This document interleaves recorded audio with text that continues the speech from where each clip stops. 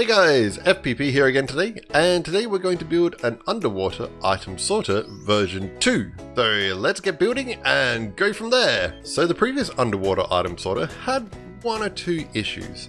It wasn't the smallest and there was some fluctuations because of the multi-piston design.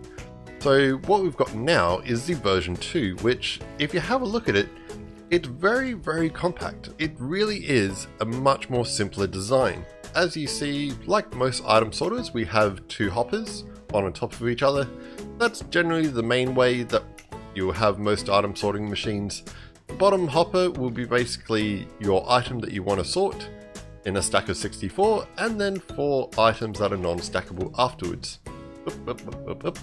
The top one is basically 41 in the first slot and 1 in each one afterwards, just to prevent anything else from going into that slot. So how does it work? If we jump over this side and say hi to our little friend over here, we have a comparator leading out of the hopper that's on top, and it goes into a block right here. Now this block is normally unpowered, because if I can make it, yep, we have this chest here. Now this chest has 2 items in it, and it has a comparator leading out of it.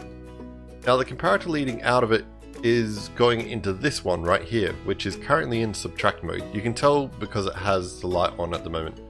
If you, there you go, right click it or anything like that, it will basically turn it on and off. You want the light on for this one. And the normal position it will be in is simply that this block's unpowered, as I mentioned, and which means that the piston's not extended and the redstone block is right where it needs to be. From there, yep, there we go. Okay, so from there you can see that this redstone block is actually powering this repeater, which is repeating the signal into the block in front of it. Now on the other side of that block is actually our bottom hopper, so that's actually locking our whole system that we have. So nice and simple. If you're in doubt, basically just copy exactly as you see it. Just remember that this chest has 2 items. This one will have 41, then 1 in each one afterwards, and this one has 64, then 4 unstackable items. Remember as well, just using item frames just to make sure that you know what's actually in each one here. So you can tell quite easily that that's lapis, that's brick, that's glass, so on and so forth.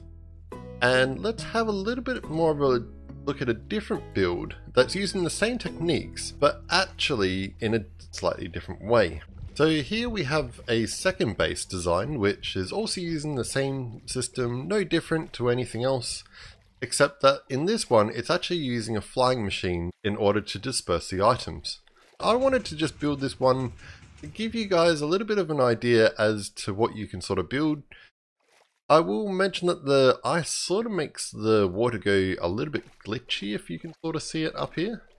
Just enough in the distance, it looks a bit sort of funny, but the underwater ice spikes, those are to die for. Those are absolutely amazing. The cold water biomes that you get in Minecraft are really awesome when you actually live underneath it. This has just been a bit of an example so that you guys can sort of get a bit of an idea as to not only what you can build, but how you can possibly use it. So if you've liked this video, hit the like, subscribe button, ring the bell, knock the gong, punch your friend in the face, whatever YouTube requires these days. And I hope that you've had a few minutes of fun, and I'll catch you guys in the next one. See ya! That looks like I'm having a fit. It's like my arm's broken.